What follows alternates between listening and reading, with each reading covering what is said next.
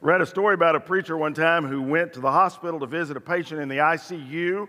The patient was in fairly critical condition, and the preacher was bent over his bed talking to him like I've done hundreds, if not thousands of times. And as he was talking to him, he noticed the guy was struggling to say much else. And he actually really started struggling. He grabbed a notepad from the side of his bed and wrote out a note and handed it to the preacher. But the preacher realized he was struggling and decided not to read it. He just stuffed it in his pocket and said a quick prayer and left. After he left, a few hours later, he got a phone call from the patient's family saying he had died shortly after the preacher had left. And the preacher was so sad, and they set the funeral service, and he went to the funeral service, and the preacher was preaching the man's funeral, and he was talking about his last words and how important last words are. And so he realized at that moment he had this note that this guy had written. That would have been his last words in his pocket. And he reached into his pocket and pulled out a piece of paper and said, I have a piece of paper here that contains the last words of our brother. But he never read it, because the dead man had written, you are standing on my oxygen tube.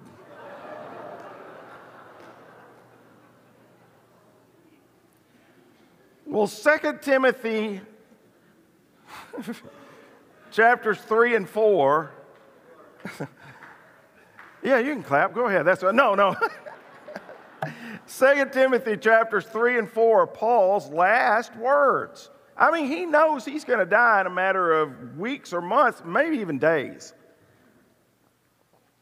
And so of all recorded Scripture, it is the last words that he is going to write. And I've tried to picture in my mind as I was working on the lesson, Timothy receiving the scroll, and who knows, he might have received the scroll after Paul was already dead. And he unwraps the scroll that are going to be the last words that he's ever going to read from his beloved mentor, Paul. And as he looks at it, he reads words like this. But mark this, there will be terrible times in the last days. People will be lovers of themselves, lovers of money, boastful, proud, abusive, disobedient to their parents, ungrateful, and unholy. In the last days, there are going to be savage times, Paul told Timothy. Society will grow worse, not better. Now, as we look through this list this morning of what Paul said about how society will become, I want you to count down with me which of these are present right now, today. People will be lovers of themselves. Folks will be self-absorbed. They will worship their own desires. How many think that describes the majority of people today? Raise your hand. People will be lovers of money. They'll put money often above conscience, above conviction, friendship, family, and even God. How many of you would say that today people are overwhelmingly lovers of money? Raise your hand. Yep. They will be boastful, proud, abusive, boastful to the point that they will brag they no longer need God.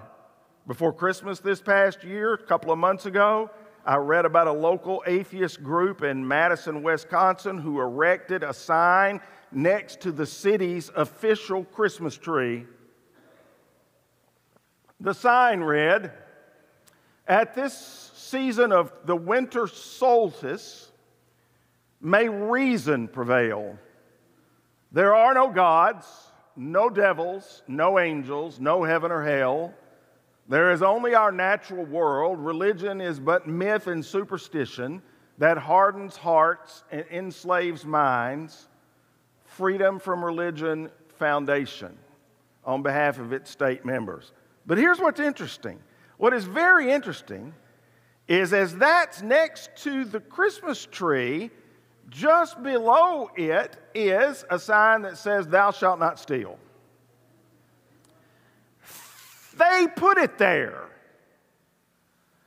They put it there. The atheist group was concerned that their sign might get stolen, so they had printed on the side of a sign, "Thou shalt not steal." It's amazing that the people who blaspheme God and His Word and His commandments still lean on His laws to protect their own assets and self-interest. Atheists mock the idea of God, but without His moral standards of right and wrong, they cannot possibly construct an orderly world worth living in. It's been proven over and over again throughout history. Life turns into chaos. And in the last days, people will be disobedient to their parents. How many think that might be a bit of a problem today? Raise your hand. None of the kids raise. Get your hands down over here. Get those hands down over here. But I'm trying to help you now. I'm trying to protect you now. But today's culture mocks parental authority and glamorizes rebellion, and we have seen that repeatedly in the last few years. Disputing authority is viewed almost like a rite of passage, and a parent who hopes to teach his child respect for authority will certainly not get any help from the society, the culture, or the school. People will be ungrateful and unholy, without love, unforgiving, slanderous, without self-control, and brutal. How about that term, brutal? Well, according to the FBI's 2022 crime clock in America, just in America, a violent crime is committed every 26.3 seconds. You want to count that out? A murder takes place in America every 32 minutes. A rape occurs in America every 3.8 minutes. We live today in a truly brutal, violent society. And what would you expect after sampling the brutality on television, the internet, and in our games that particularly our kids and young adults play? David Walsh, the president of the National Institute of Media and Family, said, "It is tragically ironic that at the very time we are wringing our hands about violent behavior among young people, we are simultaneously entertaining them with that same violence." And folks will become lovers of pleasure rather than lovers of God. How many think that is a problem today? Raise your hand. Lovers of pleasure rather than lovers of God. If ever there was a statement that fits modern America, this is it. People live today for the weekend, but not to go to church and pray like they once did, but to go out and party and play. People may say they love God, but they love pleasure far, far more. And the numbers of people who participate in pleasurable activities on weekending, as opposed to the numbers of people who worship God in church, continue to go just like this. Just like this. Lovers of pleasure rather than lovers of God. And verse 5 continues Paul's last days analysis. Remember, he said these are the things that will happen in the last days. He said, having a form of godliness, but denying its power. Realize You can be a lover of yourself, a lover of money, proud, boastful, headstrong, everything Paul warns us about in this text, and still be religious. It's a form of godliness. He is attaching a form of godliness here to everything that came before. You can do all those things and still have a form of godliness. You can clothe yourselves in religious accessories, yet deny God's transformative power in your life. People embrace the formality without the force, the power. People embrace the liturgy without the life-giving behind it. They have a form of godliness. But it's not godliness. Realize, my friends, the only way to battle that is to be word-centric. You never graduate from the Bible. You don't study it for a semester and then send it back to the bookstore like you do your college textbooks. It's your curriculum for life in the Bible. And it's all that we need to sustain a right relationship with God and with our brothers and sisters in Christ. It's the reason why we've been intensive on trying to study this Love Your Bible program. And we're going to leave it out there for new people coming in that they can get it in multiple forms. And we want you to continue to go back to it over and over and over again, because the Word of God reveals the will of God, and we will only have a form of godliness unless we submit to the Word and the will of God. And so the next text says, all Scripture is God-breathed and is useful for teaching, rebuking, correcting, and training in righteousness, so that the servant of God may be thoroughly equipped for every good work. God-breathed. The Bible is literally the words of God. Certain sections are not more God-breathed than others. That's why I almost always teach expository here, book by book, chapter by chapter, verse by verse. Don't skip anything. Leviticus is just as inspired as Luke. They're truths we can glean from all of the Bible, and it takes the whole Bible to make a whole Christian. Not only is all Scripture inspired, but it's profitable in every way for teaching, rebuking, correcting, training in righteousness. Doctrine is what is to believe. Correction is what not to believe. Instruction is how to live. Reproof is how not to live. And the Bible accomplishes all four of these tasks simultaneously. And the Word of God has been given to us so that we may be thoroughly equipped for every good work. And so Paul is writing his last words and testimony, his last will to his young mentee Timothy. He's leaving a lot on him, a lot of stuff that's important. And so he heads off into what we know as the final chapter. And he says, in the presence of God and of Christ Jesus, who will judge the living and the dead, and in view of his appearing in his kingdom, I give you this charge: preach the word. Be prepared in season and out of season, correct, rebuke, and encourage with great patience and careful instruction.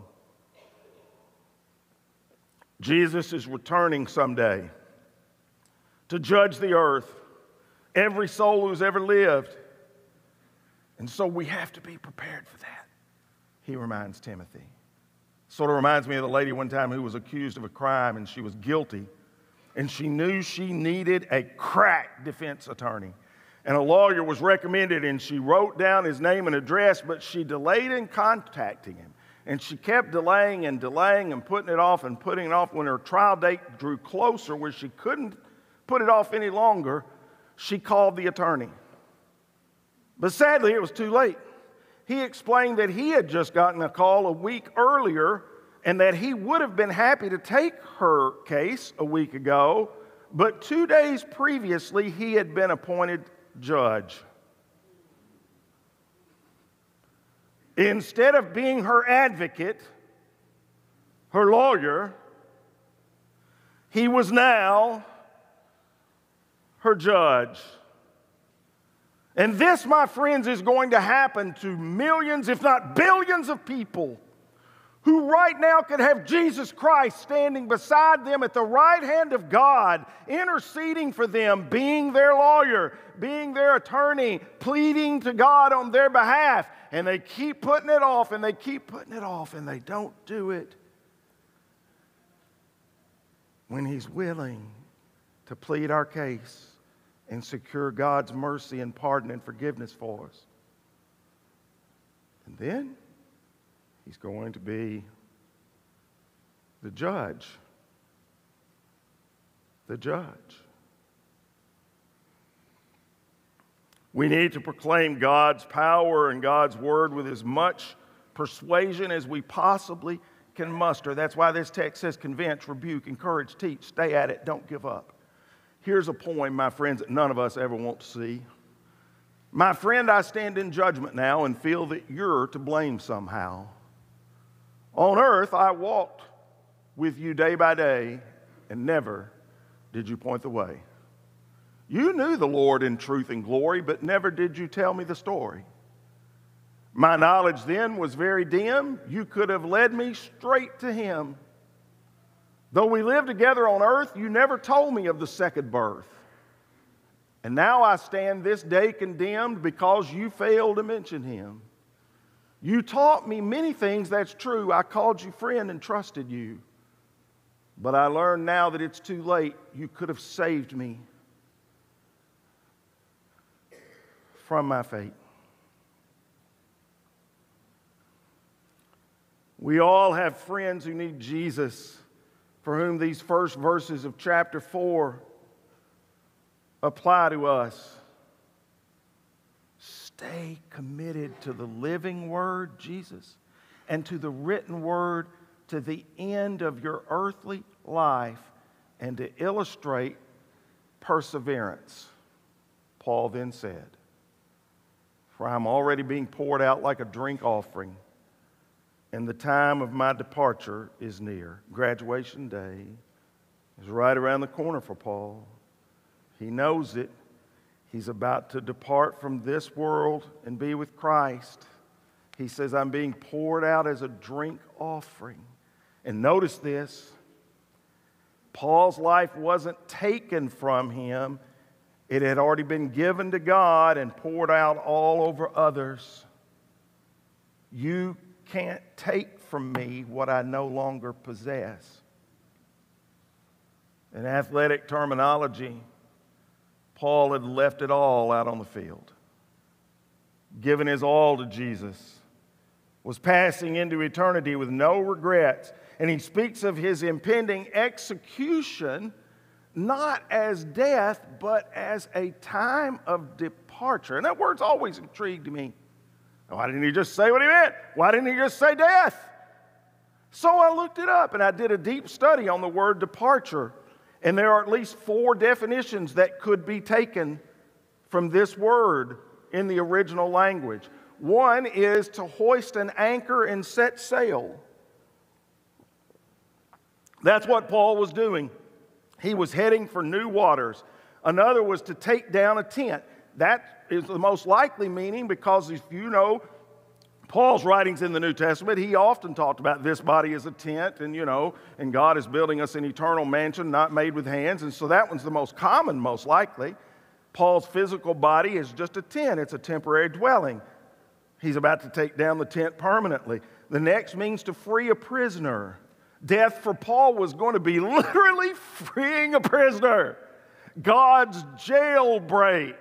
It was God's means of delivering him from prison and persecution to paradise.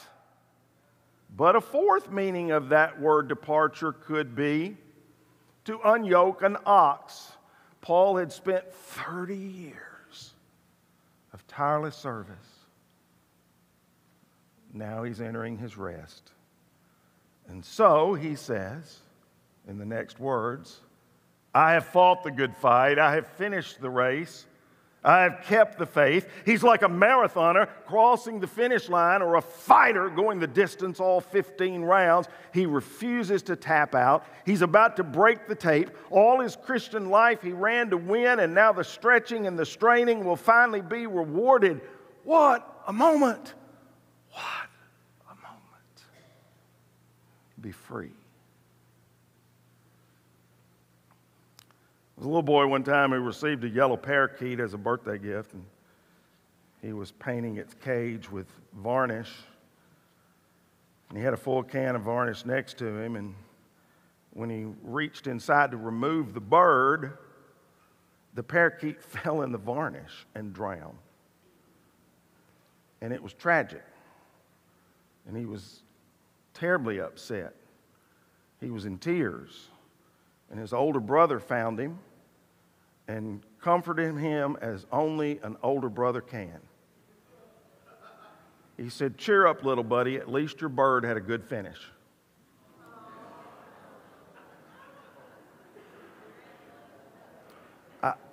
It doesn't affect me at all if you boo. Really, it doesn't. And here is Paul finishing well. He's fought, he's run, he's kept the faith.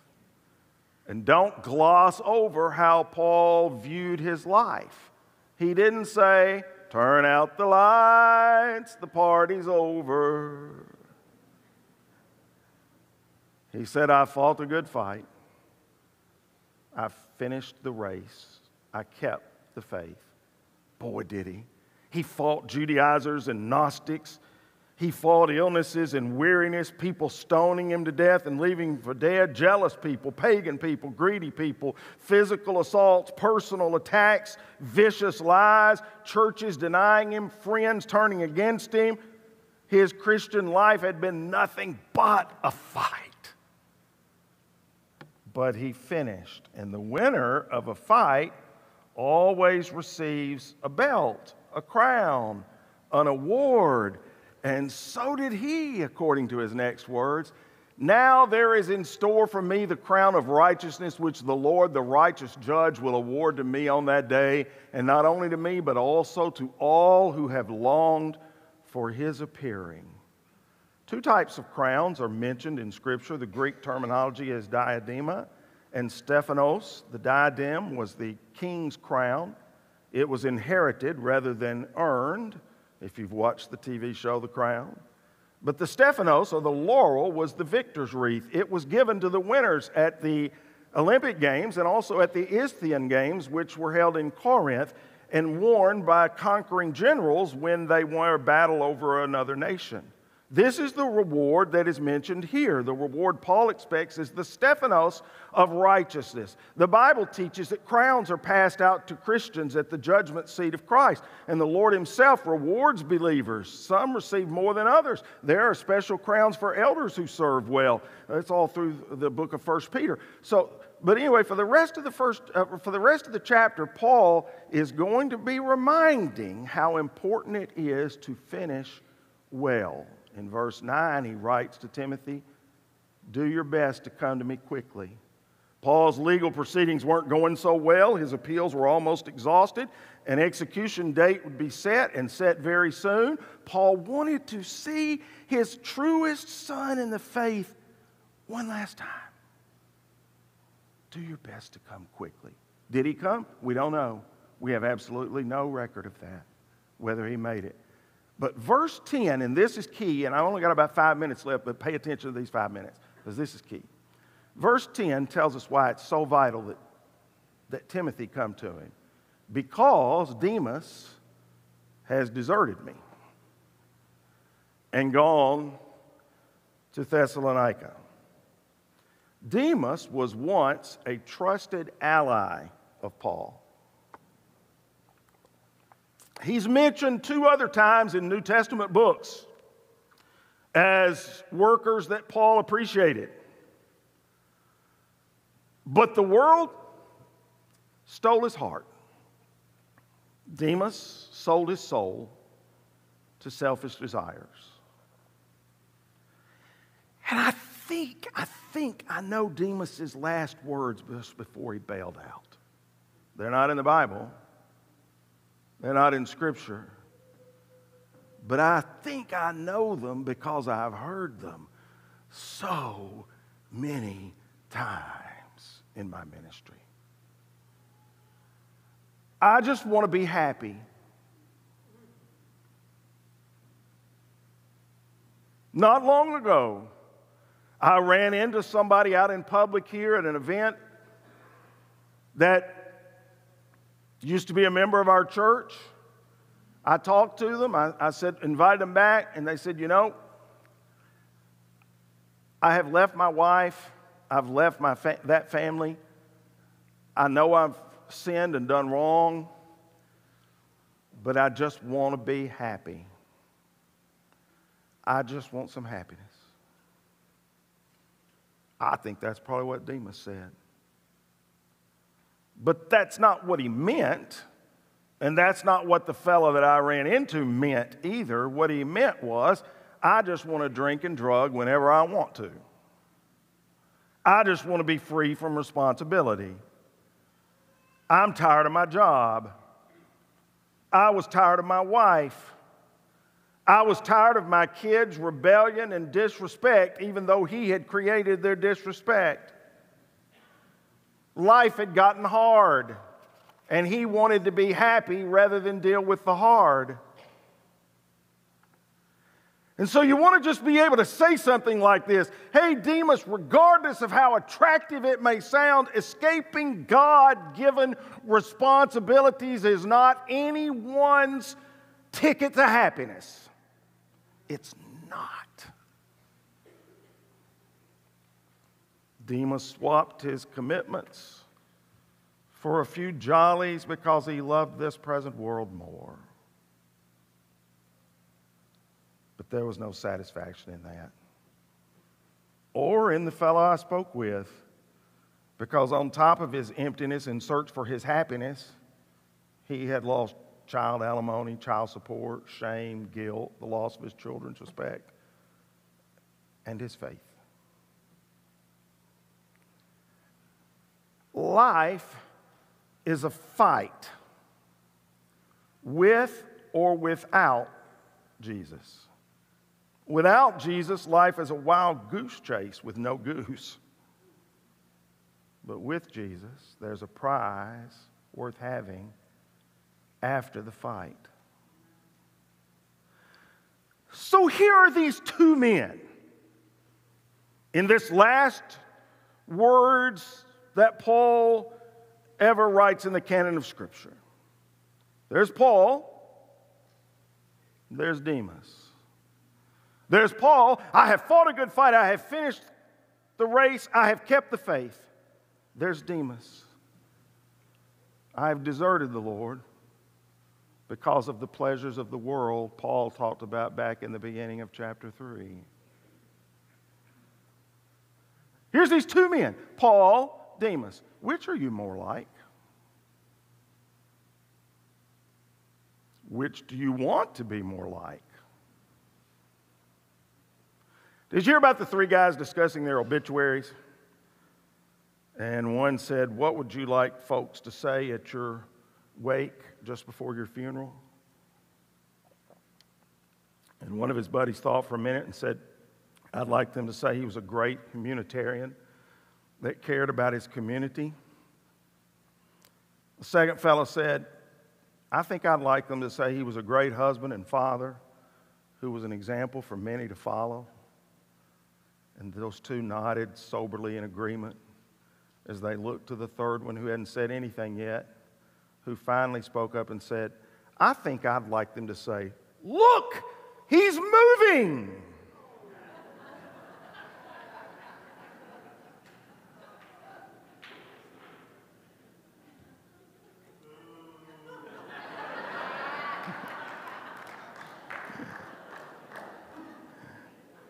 You're right.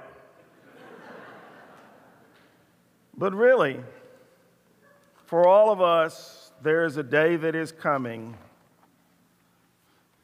when you're not going to be moving, Trust me, I've been around the mortuaries and the funeral business. They take care of that. There's a day coming for all of us where we're not going to be moving.